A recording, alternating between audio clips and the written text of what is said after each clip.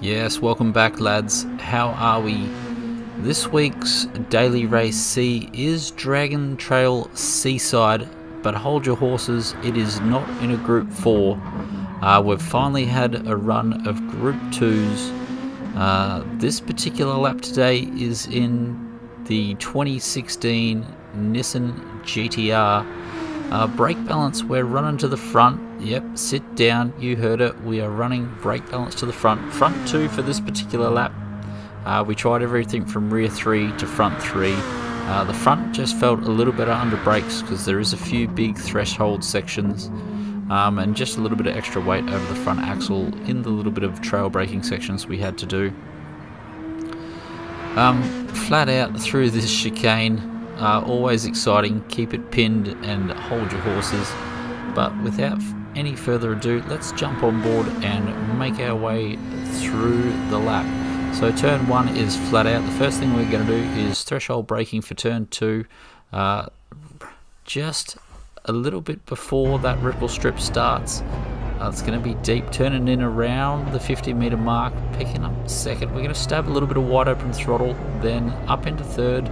We want to drop no lower than 50% throttle and just push the car up and out of probably turn 3, turn 4 complex. The next little right-hander is completely flat out. We're going to straddle the curb. If you get that at the right angle, it's not too violent. Braking as the shadow passes under the bonnet. Coming down into second, nice long trail braking section. Getting on to wide open throttle here early is very advantageous. We sort of run a little bit too wide there, a little bit too squiff, but almost got the job done anyway. Holding to the right hand side of the road, turning in, light little lift as we come down to the apex and back on to wide open throttle as quick as we can. Wide open through the right hander, wide open again through the left.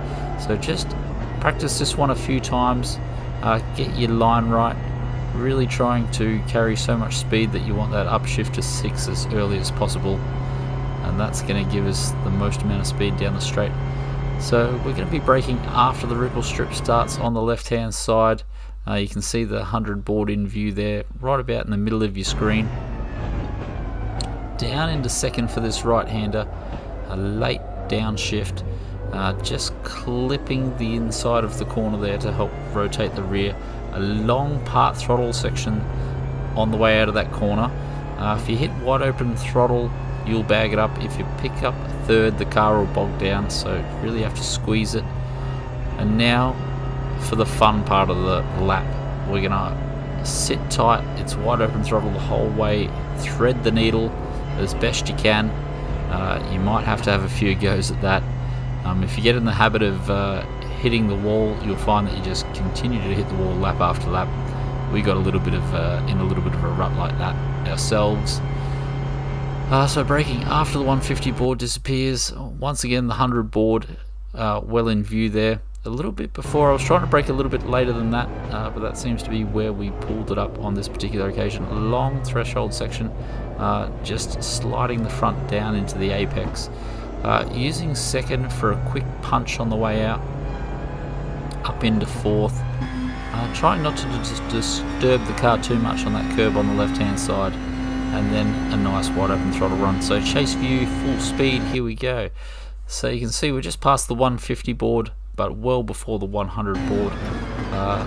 Turning in around the 50-meter mark, just clipping both of those ripple strips. A little bit of part throttle for the second one.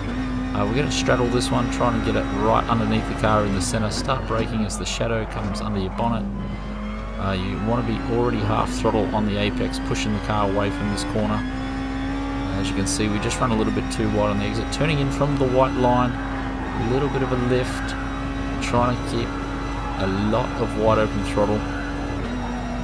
Very difficult section that. But it will produce most of your lap time. So braking once again after the 150 has disappeared, but the 100 is almost in the center of your screen. Waiting for second. Once again, using that little hump. If you watch our videos a fair bit, we do use that to rotate the rear of the car. Part throttle on the exit. and then wide open throttle as you're shifting into third. The key is to thread the needle. You're going to turn in as that ripple strip ends on the right hand side for that death chicane. So braking just before the 100 meter board here. We are getting second, trying to keep some part throttle there so the car rotates. Quick stab on the juice up into third and a quick run for the line. So on board now for full speed run. Just second, just before the apex. A little lift as we turn in there to get some purchase on the front tyres, then straight back to wide open throttle. This curb right underneath the car, braking as the shadow passes in front of you. Start to pick up the throttle before the apex, 50% throttle at the apex, and push it all the way out. Holding to the right as far as we can. We were doing a little turn in before the lift, trying to end up almost in the center of the road so we can flick it back to the right and then back to the left and run it out to that curb on the outside. Braking just after the ripple strip passes through the windscreen. Just really gentle in second on the way out of there. Just slowly squeeze it, try not to bag it up too much. So we'll just note the turn in here right as this ripple strip on the wall ends there.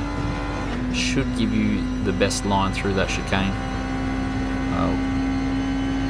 Once you see the chicane open, we flick back to the right, so braking just before the 100 board. Down into second to rotate the rear. Quick jab in second, up into third, and push the car out of there. And just like that, the lap is done. So on board with some bumper cam now. All the bumper cam players, you guys know what you're looking at. Looks really weird if you ask me. There's no dash, but you do get a nice free rear vision mirror. So Simcators is still on hiatus, so there'll just be the link to our last episode. Hopefully we'll get that pumping up again in February or so. So this lap was done on Twitch live on a time attack section. So you're more than welcome to check that out if you're a bit of a Twitch person, or you just want to see what I go through when we're trying to get one of these laps done. So thanks for tuning in, fellas, and I will catch you next week. Peace.